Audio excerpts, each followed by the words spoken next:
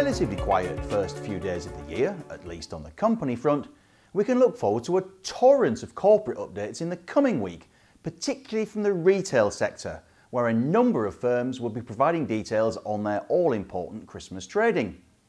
Notable statements to watch for, well, they include online electrical and white goods seller AO World and Majestic Wine on the 8th of January, Joules, Morrisons and Topps Tiles on Tuesday the 9th.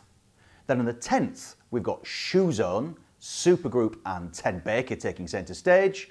And then, or before a further retail flourish on Thursday the 11th, when we get Debenhams, Marks & Spencer and Tesco also telling us whether shoppers were festive or Scrooge-like in the fourth quarter of 2017. Now, all of these should be very informative, and that's before we get to updates from a trio of house builders, Persimmon, Taylor Wimpey and Barrett on the 9th, 10th and 11th respectively, and a trio of recruitment consultants, Robert Walters, Page Group and Hayes, also on the 9th, 10th and 11th in that order. But for me, the seasonal statement which could cause the biggest fuss in the week ahead is the third quarter update due from Sainsbury on Wednesday, January the 10th. It's fair to say that Sainsbury's shares, well, didn't really have a particularly good 2017. As we can see here, they ended the year a fraction below where they began it, even as analysts began to warm to Chief Executive Mike Coupe's big strategic move of 2016 when he and Sainsbury pounced to buy Argos owner Home Retail. Also, like-for-like growth at the core UK retail operation began to improve and sales at Argos rose, but for all of that, the shares didn't budge. Now, two factors may, however, be weighing on sentiment toward the FTSE grocer, explaining why the shares didn't do so well. First, Sainsbury's is still locked in this battle for market share and consumers' wallets, not just with Tesco's, Morrisons and Asda, but with the insurgent discounters Aldi and Lidl.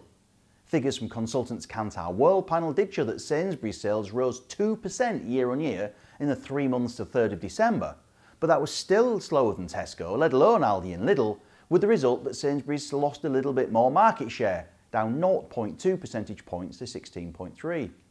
Secondly, analysts have been worrying about inflation and how it's been outstripping wage increases, potentially crimping consumer spending power. Again, according to Kantar World Panel, grocery inflation reached 3.6% in the 12 weeks to 3rd of December, a 4-year high, but a comparison of that with sales figures suggests volumes are therefore falling as shoppers adjust to higher prices. All of this makes the timing of this third quarter update particularly interesting.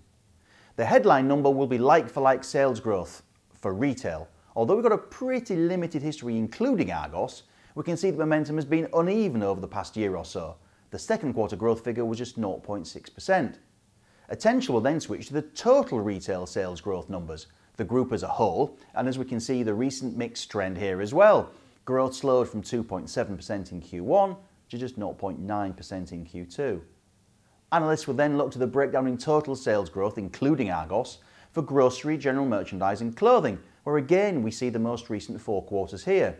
Note how grocery slowed in Q2 when general merchandising fell, although clothing did perform strongly last time out. Also, watch out for any comments on full year guidance from boss Mike Coupe. The current analysts' consensus estimates are group sales of £28.3 billion, and that compares to £26.2 billion a year ago. Pre-tax profit of £546 million against £503 million on a stated basis, and a third straight dividend cut from 10.2p to 9.8p. That follows a reduction in the first half payment from 3.6 to 3.1 pence a share. So at least expectations are still pretty low. Thank you for watching, and I look forward to seeing you next time.